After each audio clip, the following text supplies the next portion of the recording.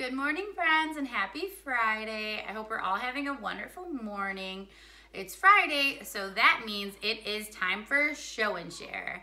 So I thought we'd go over our letter of the week, which was Z. And Z makes the Z sound.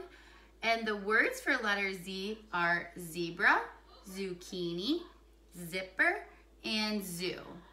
I wanted to point out a fun fact about the letter Z.